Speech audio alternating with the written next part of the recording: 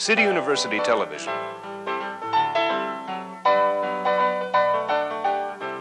In association with the Center for Advanced Study in Theater Arts.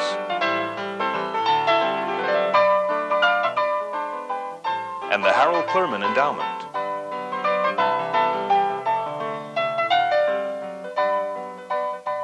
Presents Spotlight.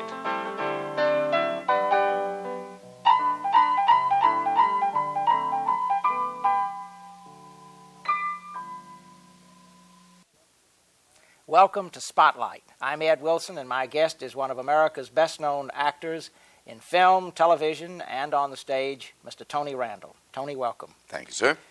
Tony, you have said that you have an ambition and a strong desire to develop a classical repertory theater company. Mm-hmm.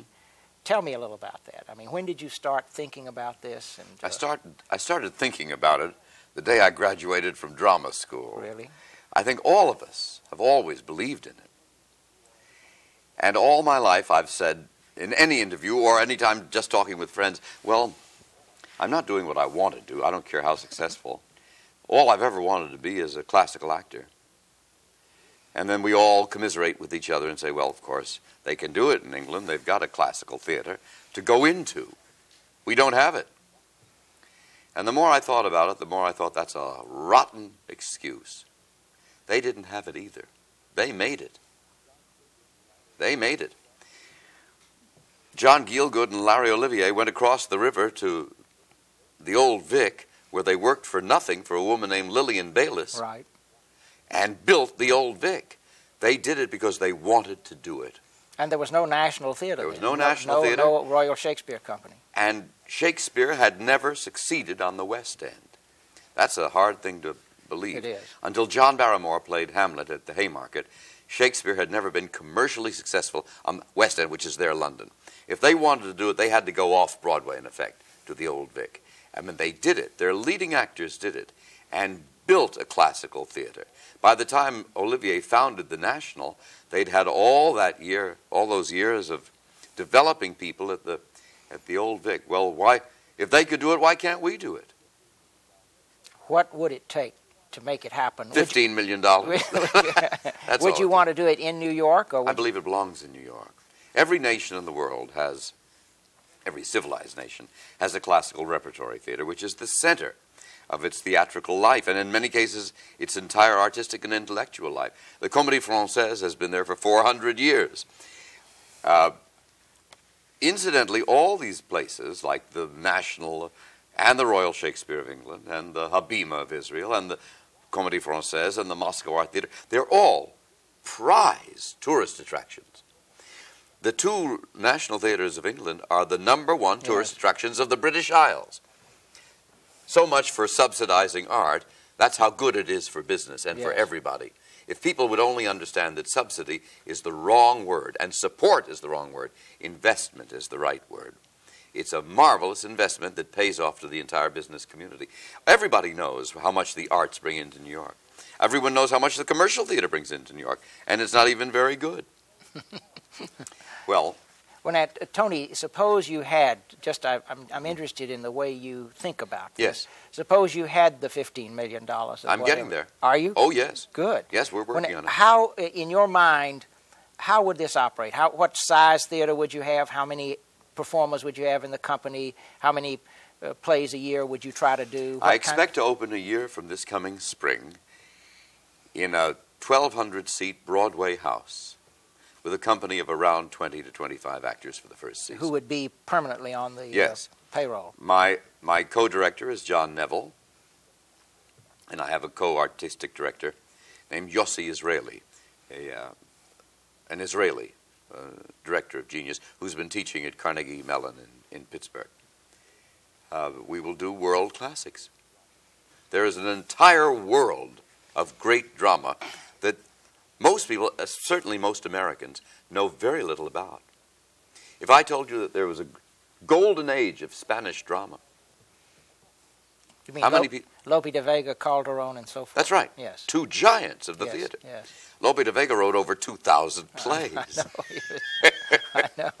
He never stopped. He never stopped, but some of these plays are very, very great indeed. This is part of our heritage. They are never done. They would be new plays to New York. For that matter, Ibsen wrote about 50 plays. You could have a theater of Ibsen alone, and you wouldn't live long enough to put all of the plays on. Yes. And we only know 3 or 4. We know Ghosts and Hedda Gabler, and Doll's House. That's right. But there are plays that are simply gigantic. Brand is one of the greatest things ever written. There's such a need for these things. And in the past 30 years, there's been such an explosion of the arts in America. There's been such an extraordinary explosion of an educated audience. When we had the Picasso show here at the Museum of Modern Art just a few summers back, over 1 million people came. 1 million! That's to see Picasso. That's the kind of audience we've developed in America. We've now imported the Royal Shakespeare to New York 35 times. That's the need that exists. Yes. Well, we're going to have it, and we're going to do it, and it's going to be on the highest level. I'm not talking about just the best actors you can get for $75 or kids out of school. I'm talking about our finest artists on the level of the Metropolitan Opera. Do you think they will come back and do this? Yes. You do? Yes. I told you I'm a creature of blind faith. And so, well, now, let me ask you, in terms of developing a classical repertory theater in New York City, about the young actors we have. You studied with Sandy Meisner at the Neighborhood Playhouse. What about actor training now? Where does it, how good is it, how thorough is it for the actors coming along, as far as you are aware? Oh, it's very, very good indeed. The average is very high among the young actors. They know how to act. They know how to work on a part. They are not well trained vocally. They're not well trained for world drama. They're very well trained indeed for American drama, which is totally realistic. Would you think eventually you might have a school? We'll have to. With this? We'll have to. You mean develop a school. Just the same way the New York City Ballet and these other companies have schools connected with them? And as all these theaters we mentioned have schools connected with them. In the first place, we'll have to start training our replacements from the day we start. None of us are kids. And so you would you envision a school going along absolutely with this? Yes, but not the first year. Now, speaking of vocal, it seems to me I read your book, which reminds me. You needn't mention I understand. Well, anyway, I won't say which reminds me. Yeah. Your book. But you spoke in there, it seems to me, about a vocal coach and about studying with a vocal coach for many years or something like that. Vocal teacher, yes. When did you start, and did you keep it up for many years? Yes. When I got out of the Army, we had the GI Bill of Rights. You could study anything you wanted, and the government would pay for it. And I decided to put that 4 years of training into my voice. I knew I needed it. I didn't have a good voice. In other words, we wouldn't have recognized it. The voice we hear now. No. Is one you developed through the years, then. Oh, absolutely. Yes. Some people are born with it. Just as some are born with huge muscles. The rest of us have to go to the gym and lift weights if we want to get muscles. And I'm one of those cases. And the voice is a muscle. That's all it is. 2 little muscles in here, and you have to build them. You build them through the way you build any other muscle, through resistance exercises. And I built a big, strong, loud voice. Not of very good quality, but quality comes from God. The rest you can do yourself. So you worked for many years with this. You continued? I worked 30. 30. And then he died, and I went to another teacher. You felt the need to continue doing this? Oh, you never finish. Yes. You never finish. So do you still go? Even oh, yes. You do? Not when I'm playing. Yes. Not when I'm playing. But I vocalize every day. As you can hear, I haven't vocalized yet today. It's low. When my voice is low, I haven't vocalized. Oh, really? When I vocalize, it goes up about a third. Gets up in here more, you know. Yeah. Speaking of young actors and speaking of the breadth and the range of acting in this country now, what about your experience in observing regional theater groups and working with regional theater groups about the level of acting that we have across the country in regional theater? There it's extremely variable, I must say. Well, tell me about it. No, I won't go. I won't Well, say any more than that because. Well, no, but I mean, just without going. I mean, when you say that, you mean that some is obviously much better than other. In some theaters, the work is much better than in others. No, in any one company, Ah, the mixture is very variable. so it ranges from people who have obvious talent and experience and training to people who don't have very much, maybe, of all three of those. That is correct. That is correct. And so this is a problem, then, isn't it, for this country in terms of our pool of actors and performers? Yes. What happens, of course, in all over America is that the bright young people leave the small towns, not only in theater, but in anything. And the places are left deserted of their best. The best go to the big cities. That's the way it is, at least right now. Except some of these theaters people go out to get experience in some of these. Some of our better regional theaters, some of the young actors feel they can play more parts in those places. Yes, that's right, but they have to. There's no other work. There's very, very little work. But that's not the way it ought to be. The standard should be much higher, and the salaries should be much higher, and a man should be able to make a good living and stay wherever he wants to stay and raise his children and have a home and have a career, just as if he were in any other business. Are you going to be able to pay good, reasonable salaries in your absolutely. classical? No, I don't believe in it being subsidized by the actors. By the actors. No, I believe that a man has more pride in his work when he's. I'm going to change the subject slightly because also, in which reminds me, you made the statement that you felt that screen acting and stage acting were really not that different. That's right. Contrary to the popular belief, I think, that you have to be very different as an actor in front of the camera as opposed to being on stage. That's right. Many people believe that. Olivier believed that. Explain to me your thought, what you feel about the way he viewed it and the way you look at it. Well, who am I to argue with Olivier? Well, I understand, but I will argue with him. But you've been 30 motion pictures you've been in, and I don't know how many television shows. Yes, but I've seen Olivier in perhaps 28, 29 plays and an equal number of movies. And I think people who see him in movies only wonder why the rest of us call him the greatest actor we've ever seen. He believed that you acted big on the stage and loud in order to reach the last row, and you held it down very much indeed for the camera like that. Well, I don't believe that's true, and I believe he did that, and I think that most of his screen acting is extremely boring. Yes. It's extremely dull. He wasn't letting himself go. He was a wild animal. He was a real animal, that man. And on stage, he gloried in being an animal, and it was never too big. It was human. When I say animal, I mean human. Yes. When I say human, I mean animal. It's the same thing. And you almost never saw that side of him, and that was his best. So that, I think that proves, if I'm right, that he was wrong. No, acting must be human. You must create a life. Create. That's a stupid word. Balanchine said, only God creates. I arrange little dances. You must find a life. That's all. When you've found a living thing, you are acting. It's acting wherever you do it. Television, screen, or alone in your bedroom working on your part. It's acting. It must come alive and be alive fully alive. I see these screen actors who whisper their scenes like that. People don't do that in life. Nobody whispers in life. Nobody talks like that. They do it because the camera's close and the mic is close.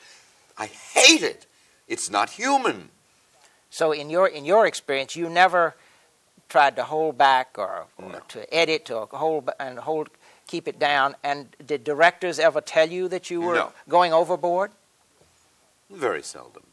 So they wanted this. Yes, sometimes. I'll tell you when an actor will go overboard. Where Shakespeare says he goes overboard. When the actor begins to feel the emotion, he will almost invariably tear a passion to tatters. He did it back in Shakespeare's day, and he does it now. He's so glad he's got it, because you work so hard to get emotion, but when he gets it, he goes like a drunk. He gets drunk on it, and he shows it. It's not necessary. If it's there, it's there. But you have to learn that. You have to learn that. And in every actors love to cry. They love to cry. The one thing John Dexter told me in M. Butterfly? No tears. So I fight to hold them back. Well, that's much better. Yes. Much better. Let the audience cry. Yeah. But so in all of the, and what about television and film? Is there a difference there? There is one other difference in stage acting. That is that many stage actors talk very loud when they're out there. They say, "Well, I have a secret to tell you." That's because they have weak voices, so they have to shout. If you have a well-developed voice, it's resonant, has a ping that carries, you don't have to shout. And so in terms of this business of the screen and television and all of this kind of thing, as far as you're concerned, it's the same no matter what. Stage, yes. screen, yes. and television. And making it very big or making it very small is immaterial. Charlie Chaplin was huge. He did things so big. So is Cary Grant, and so is Gary Cooper. Gary Cooper, we think of him as the monosyllabic, yes. Taciturn. No, that guy mugged and made faces and did things wonderful because it was his life. own. It was his life, and had a sense of enjoyment behind it too. You know, Stanislavski said Gary Cooper's the best actor I've ever seen. Oh, really? I've heard that. Yes. I don't know if it's true. Well, because he was enjoying what he was doing. And he was so real. You look as if you've enjoyed many of the... Every minute of it. Really? Every Are there... penny. I would do... When I think that they pay me for what I'm having so much fun doing. I remember when Willie Mays came up in baseball. He couldn't believe they were paying him to play in the big leagues. Because he was having so much fun. And all he'd ever wanted was to play in the big leagues, and they're giving him money as well.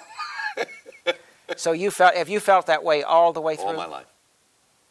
Let me ask you about when you play in a thing like The Odd Couple or some other, or Mr. Peepers, the early television show you did. But let's just take The Odd Couple. Did you find it hard to keep everything up week after week after week after week? What, was there a new challenge each week? Well, it was a new script every week. If you're talking about the TV series. Yes. If you're talking about the play, I've played it in 9 different productions. And I've never found it boring or repetitious. What do you do to, let's take then the play for a moment before we get to the television. What, if you've been in 9 different productions and you've toured with that, and I think you've been to Australia and everywhere else with it. I've had 4 Oscars. Yes. How do you get it every time? Yes, how do you get it every time? You must be a good boy. What does that mean? You must remember what you were taught in school. You must go back to the beginning every single performance. Do you do something consciously to... Yes. What do you do to make that happen each time? That is, this going back to the beginning. Well, in the case of Felix, he doesn't come on for 17 minutes. They talk about him for those 17 minutes. The man has broken up with his wife the day before. He's been walking the streets, and he's attempted suicide. Or at least he says he's attempted suicide. The actor playing it must use those 17 minutes to go through that, so that when he comes on, he's in it. He hasn't slept. You're in a physical state, haven't slept, haven't eaten, exhausted, sort of dazed, don't know where you are. The only thing to do is to go to, oh my God, the poker game tonight. Well, I'll go there. I walk the streets for 24 hours. You've got to go through that and get into that physical and emotional state. When you were performing this play, of course, night after night in different places. You do that every single time. Would you start that before, would you do it during that 17 minutes? Yes. Or is that when you use that time? Or Yes. Were you sort of just off stage while that was happening? Yes. Or? I stand in the wings and do that. But if you come on at the beginning, then you have to do it before the play. But you have to completely create for yourself the atmosphere of the character, what he's gone through recently, that brings him to that point where he walks through the door. What did you do in M. Butterfly to get ready playing René Gallimard, this French diplomat? Yes. I take about an hour in that one. Every night. And But the last 10 minutes are very intense. What are you doing during that? I mean, can you share that? I mean, is this... You'd have to know the play very well yes. to understand that the beginning of the play, in my mind, is only minutes from the end of the play. In the end of the play, he commits suicide. Right. So in the beginning of the play, he's only minutes from that decision. In between, there's everything he's talking. He's reliving his life. It's a flashback type. The whole play is a flashback. Yes. Yeah. So you must. Everything he talks about in the play that leads him to this last moment has actually happened before the play begins, and the character must go through it. You must go through it. You must go through the physical condition the man is in. When you're doing something that's totally different now, like The Music Man, which you've played, that's a whole different thing in terms of, or is it? Do you prepare in a similar? Yes, you must always prepare. Sometimes just preparing the mood is enough. In many comedies, the mood is wild and high and excited, and a spirit of silliness and fun. Well, to get that going backstage is very important. With all the actors, you kid around, you joke, and you do everything. And you're just kidding till the last moment when the curtain goes up. And you're in a crazy school, the teacher just came in kind of mood. You've got to get it. You've got to get in the genuine mood of the play. So that then you bring the audience into it instantaneously. I think so. And they also. But you forget about the. You're supposed to forget about the audience. Yes. But, I mean, that's what happens, though. If you didn't come on that way, the audience would be at sea in terms of what they were. Well, then you're dead. Then you're not acting. You're not in it. You're not living another life.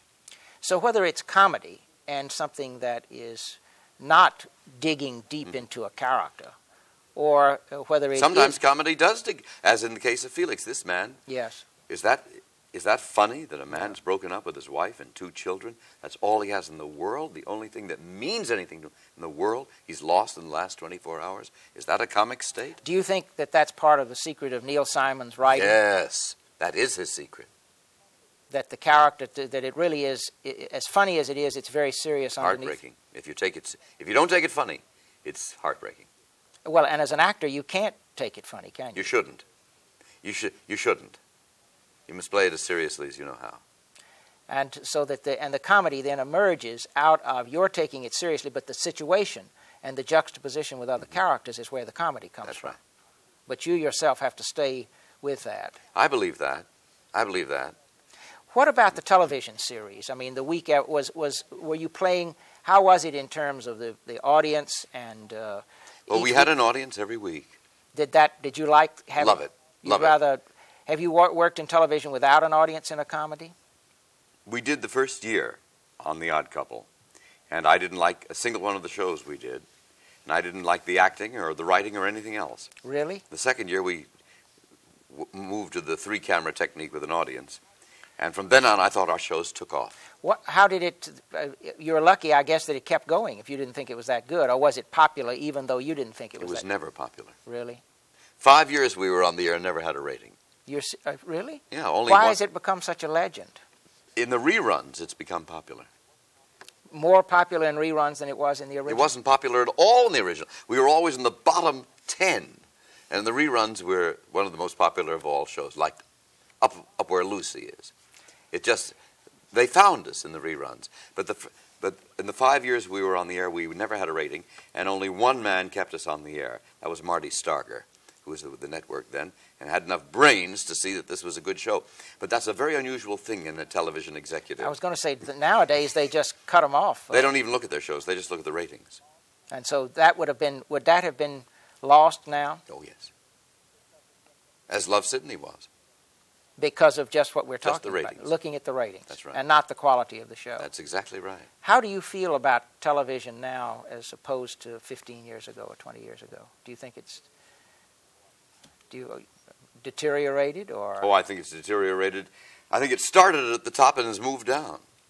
Very much the way movies did, in my opinion. When television was all live and they were doing things like, Playhouse 90 and Sid Caesar, when it was all exciting. Even if it wasn't always good, it was exciting.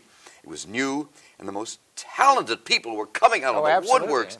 And you sat there astonished saying, do you mean to tell me that Martha Ray has always been this good in all those little movies? She's a comic genius.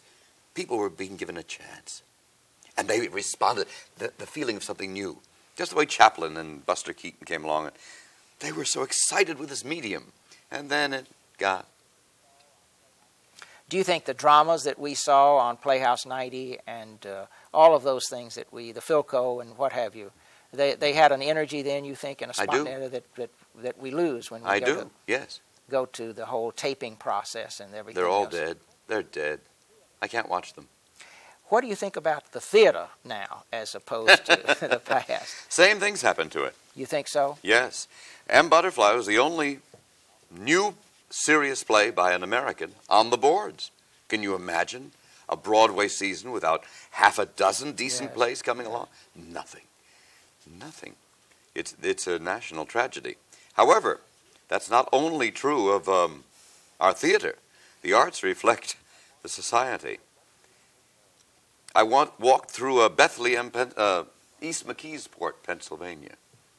Largest steel mills in the world. Closed. So every home in America has a VCR. Not one of them made in America. We've lost our entrepreneurial energy. Something's gone wrong with us. We better get it back. And that's in our theater and in everything else in life. Whoever dreamed that Detroit wouldn't lead the world in making cars? That's what we knew how to do. Better than anybody. Yeah. So you think that what's happened in the theater, which means that we've had a falling off in new American plays, but also American musicals, which was our art form. We invented it. Is all a reflection of a total sort of national profile right now. That's right. Yes. I sincerely believe that. We've lost we're not hungry. We're not hungry. And we've got to get it back. Well, I'd hate to see us get poor again. Exactly. I'd hate to be poor again. But we're not hungry. We don't want to get out there and work and beat everybody else at it and take pride in it. Tony, on that note, we've got to stop. Thank you so much for being with me. I really appreciate it. This has been Spotlight, and my guest has been Tony Randall. I'm Ed Wilson. Thank you for being with us.